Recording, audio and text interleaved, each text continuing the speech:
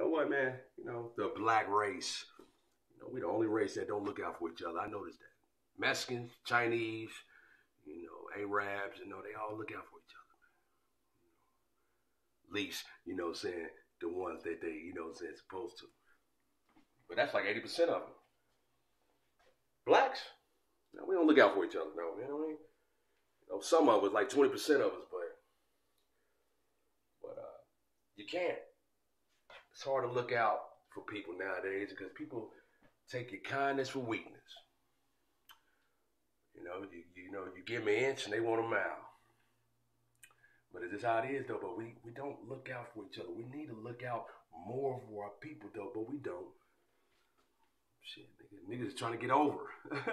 they trying to see how they can get over instead of looking out for you. But that will bring us, a lot stronger. I'll tell you that. I mean, we'll be a lot more stronger. Because we everywhere right now. We don't look out for each other. So, niggas ain't helping each other. Niggas ain't trying to brand.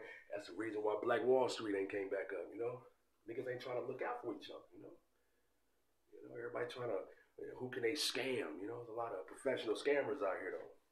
But, yeah, I just want to get that off my chest, man. Let's look out for each other, man. Let's try that for, 2024. Can we just start looking out for each other? Maybe. As we should, maybe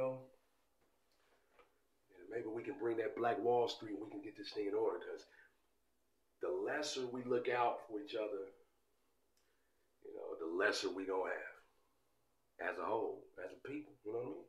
Subscribe to the channel, one and only, it's King. Look out for each other though, man.